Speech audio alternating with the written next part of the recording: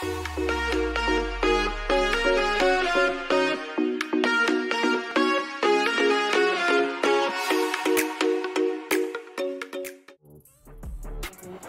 Grace Kids! Welcome to Grace Kids Online. We are so excited to see you. We're so glad that you are welcoming us into your homes. This is what you can do for us. Share, share, share. Wherever you are watching, we want you to share your experience with your family, with your friends. So go ahead and like, subscribe, and start a watch party if you want to. But you will be able to get notified if you do that every time we post a new video. So let's get started, all right? Yay!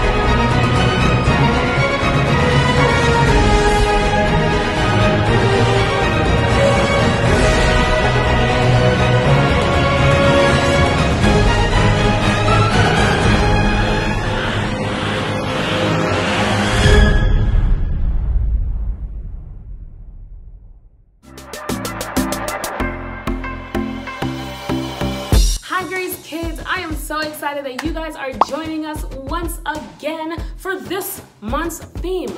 Now, unfortunately, I am bringing you fourth Sunday, which means it's the last Sunday of Block Party. I've had so much fun dancing and grooving with you guys. But that doesn't mean we haven't learned so much. Now, what is one thing that we can bring to a block party? I'm waiting. Okay, I know some of you guys said food, but we also can bring our friends to block parties. Now, we have learned all month long about friendship, right? And so in Proverbs 17:17, it says, "A friend loves at all times. They are there to help when trouble comes."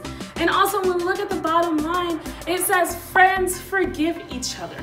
So what does that look like for us?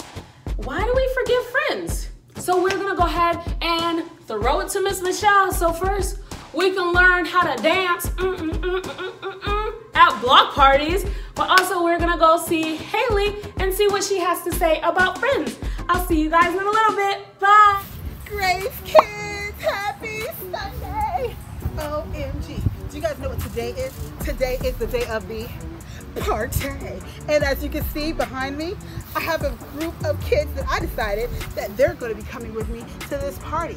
I have Sean. Sean, jump up and say hey.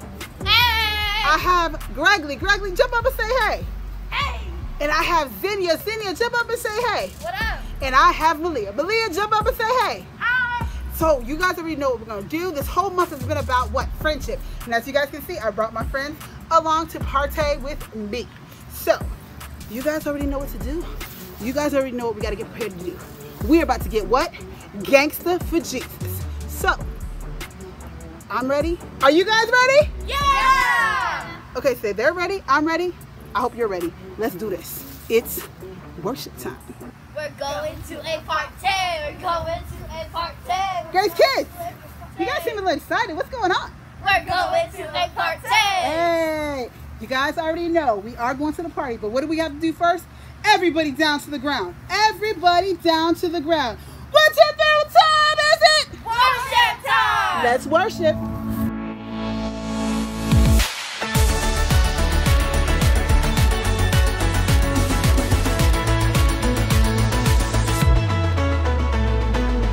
You make the darkness run and hide. You bring the broken back to life.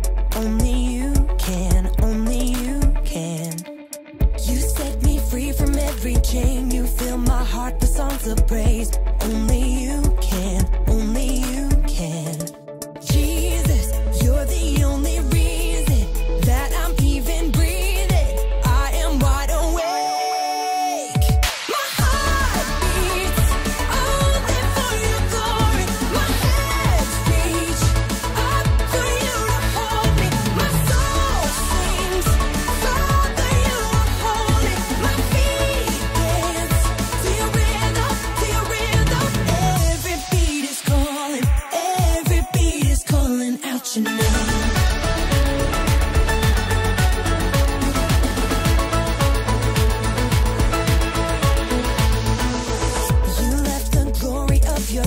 to bring this runaway back home.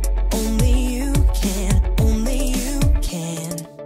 You give me love, you give me life, you keep me dancing through the night. Only you can, only you can. My heart beats only for your glory.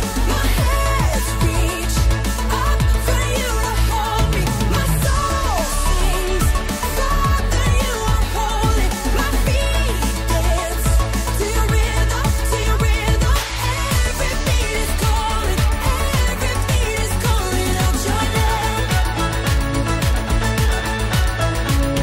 Every beat is calling, every beat is calling out your name. Jesus, you're the only reason that I'm even breathing. I am wide awake. You're moving, your freedom is consuming. I feel you rushing through me. I'll never be the same. My heart beats only for your glory. My hands reach up for you to hold me. My soul sings, Father, you are holy. My feet dance to your rhythm, to your rhythm. Every beat is calling, every beat is calling out your name. Ooh, every beat is calling, every beat is calling out your name. Every beat is calling, every beat is calling out your name. Kids! You guys already know what to do. Get ready for that party. Mwah.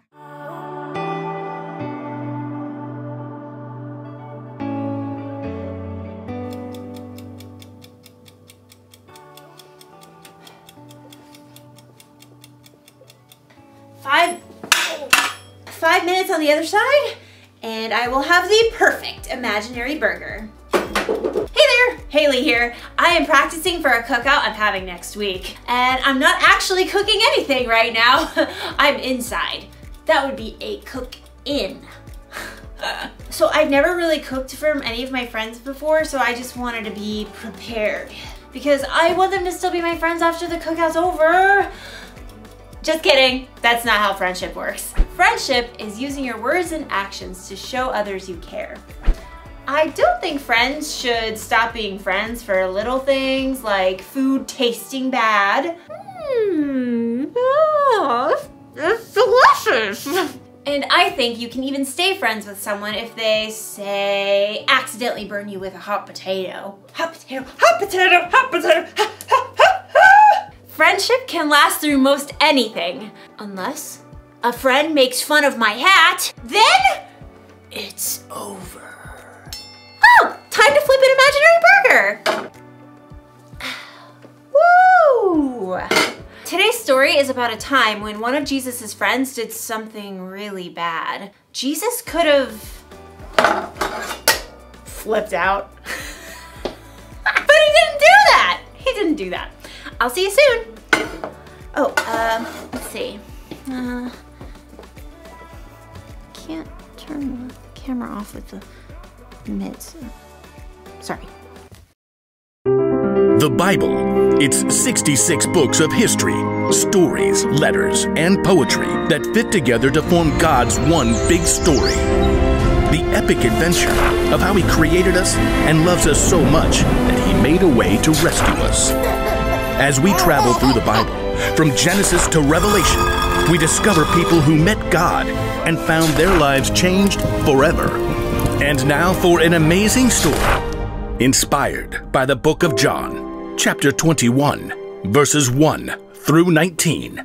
Peter hauled in the knotted net yet again as the first light of dawn gleamed in the eastern sky.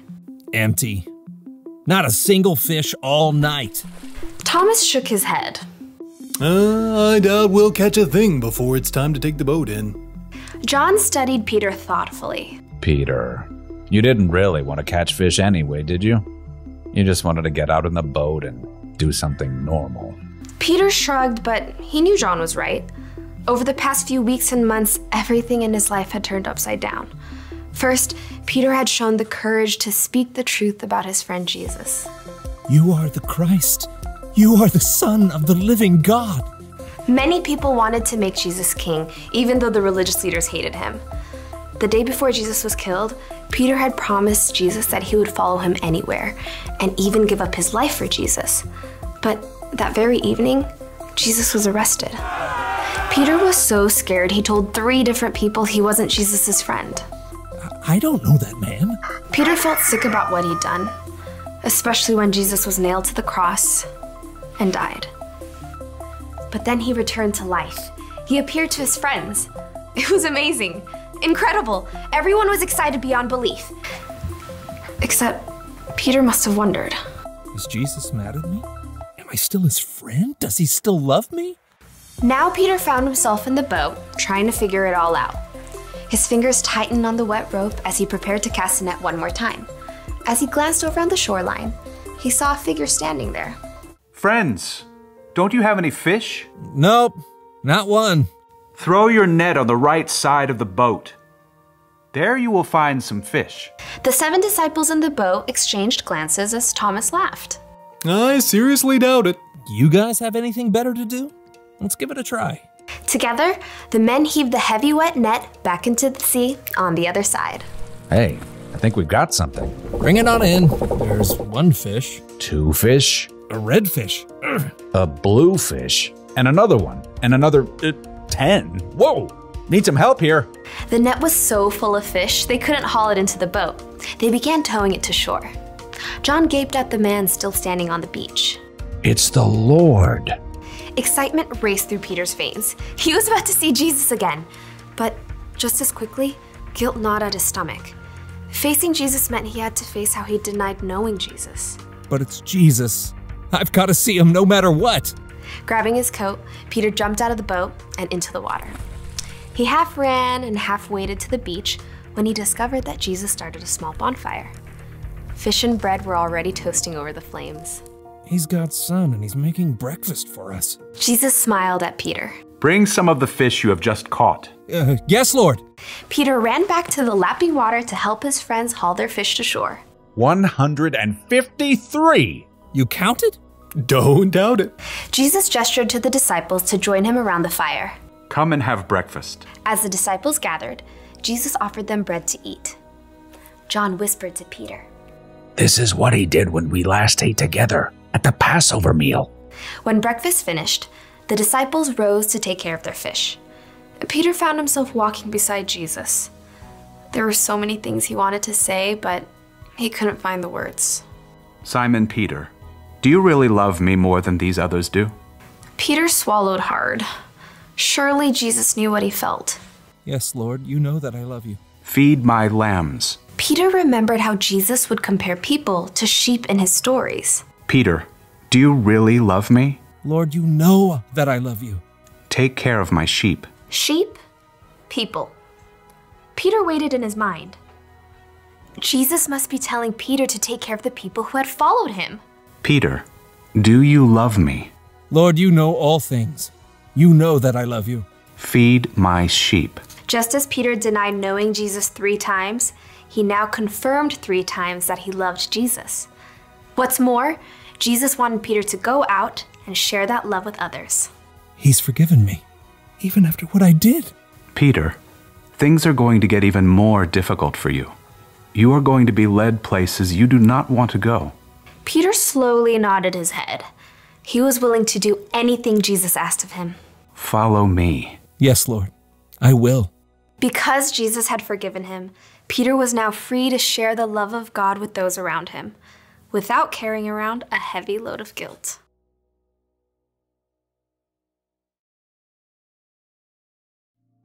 Okay, so picture this. You have a best friend. You do everything together. You eat together. You play games together. You tell each other everything. And then, when your life gets really hard and you need your friend there the most, your friend pretends she doesn't even know you. That's not cool, friend. Wouldn't that make you so mad? It would make me want to say goodbye to that friend forever. But Jesus didn't do that when Peter pretended not to know him. Instead, even though he must have felt so hurt inside, Jesus forgave Peter. Now, I know what you may be thinking. It was pretty cool for Jesus to forgive Peter like that. It was. But guess what? Jesus forgives you and me like that too. Anytime we mess up, we break a rule, or we do something we know is wrong, Jesus forgives us. That's because he loves us so much, and because our relationship is more important to him than our mess ups. That's why the one thing to remember today is this. Friends, forgive one another.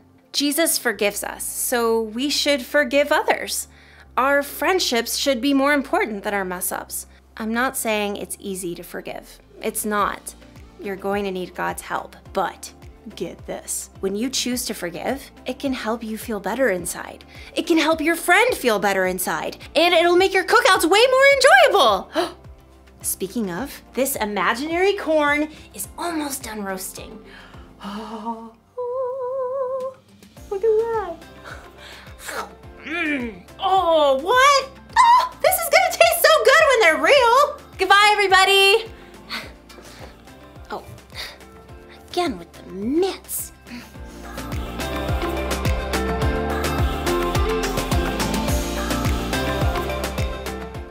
Wow, Haley is so right. Our friends shouldn't not love us when we do something bad or our food doesn't taste good, right? Our friends should be there at all times. And then when we look at Peter, he said he did something bad, right? He denied Jesus 3 times. Not once, not twice, but 3 different times. And he thought, oh, for sure, Jesus is not gonna love me after this. But he was wrong. Jesus said, come sit with me. And he forgave Peter with everything he had. And he said, and Jesus still loved Peter and forgave Peter. So if Jesus can forgive Peter for denying him 3 times, then why can't we forgive our friends? I know for Miss Looney, there are times where me and my friends get in disagreements, and I don't even want to talk to them anymore. I'm like, no, I don't forgive you. But then I think about Jesus. I think about Jesus and I think about Peter, and I'm like, okay, I have to go apologize. And then they apologize to me too for what they've done. And then we're best friends again, right? But we shouldn't pick and choose when to love our friends. Proverbs 17:17 says, a friend loves at all times, not just sometimes, right? And it says they are there to help when trouble comes. So they have to always be there, and we always have to be a good friend too, right? Okay guys, I know sometimes it's hard to forgive our friends, but that's why we have to ask Jesus to help us forgive, just like he forgave Peter and more people in the Bible. So I'm gonna ask you guys to get on your knees, just like I'm gonna get on my knees, okay? So close your eyes and bow your heads and repeat after me. Dear Jesus, teach me how to become a better friend. Just like you forgave Peter, teach me to learn how to forgive my friends. Help me to change the way I see friendship and learn how to love all my friends. Amen. And for those who feel like they don't know Jesus or they want to know more about Jesus, repeat this prayer after me. Dear Jesus, thank you for everything you do for me. I ask that you just come into my heart today and live forever. Make a home in heaven so that I will be able to live right with you. Help me to change and become more like you. Amen. Sounds so excited. So, I'm so sad that this month of block party, if you know Miss Looney cannot dance, but she loves to dance. And I'm sad, no, we can't dance. But we're gonna see Miss Michelle, and she's gonna teach us some dance moves. So, Miss Michelle, take it away. Bye, guys. Yo, Xenia, hasn't it been an amazing month? Yeah, it has. I forgot what we were learning about it. What were we learning about? Friendship. Isn't that great that we could all worship together? And we all have the same best friend. And who's your best friend? Jesus! So, yo, Grace Kids, what time is it? I don't know. Gregory, what time is it? I don't know. What time is it? Malia, what time is it? I don't know. Xenia, what time is it? You already know. It's worship time. Grace Kids, you already know what to do. Everybody down to the ground. 1, 2, 3, what time is it? Worship time! Let's go. Yeah. Oh. I know someone who makes me happy. I know someone who makes me dance. He's the reason my feet are moving. He's the reason I'm gonna lift my hands and clap, clap to the sound. Jump up and down, spin all around. I'm singing it out. 1, 2, 3, 4. Jesus is the very best friend, the very best friend I know. Yeah. Jesus is the very best friend, the very best friend for sure. If you know it, sing it loud.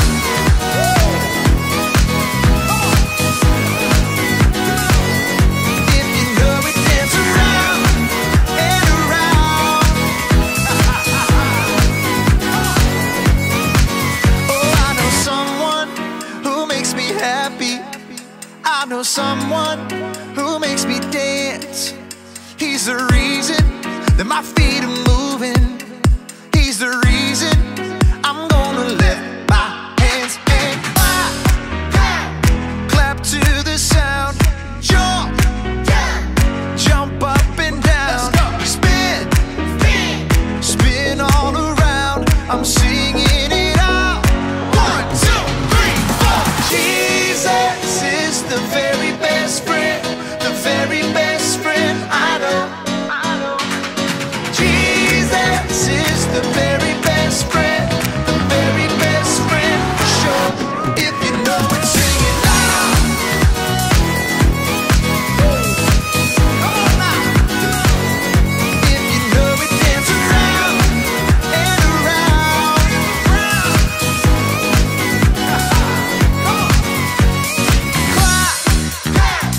Clap to the sound. Jump up and down.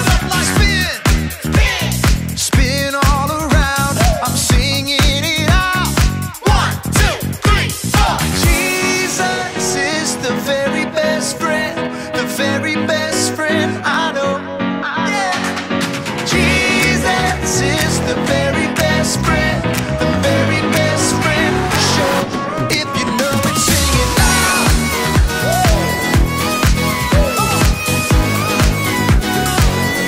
If you know it, dance around and around. Let's go, let's go.